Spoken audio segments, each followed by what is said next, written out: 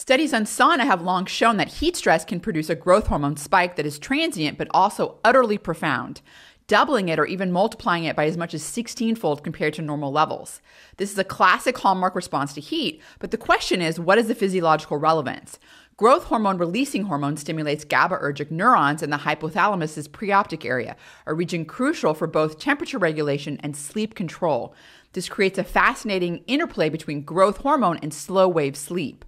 For more in-depth insights, here's a sneak peek from my recent episode on this topic. Find the full discussion on YouTube and podcast platforms.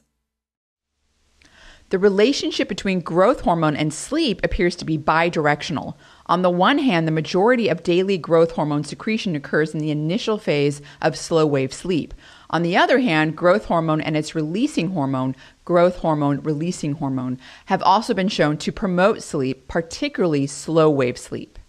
Regular sauna use is probably one of the most powerful stimuli that increases both growth hormone and prolactin. So growth hormone, the effects of sauna use on growth hormone levels really depend on many factors, including duration, temperature, and frequency. So for instance, 2 20-minute sauna sessions at 80 degrees Celsius with 30 minutes of cooling period in between can double growth hormone levels basically from their baseline.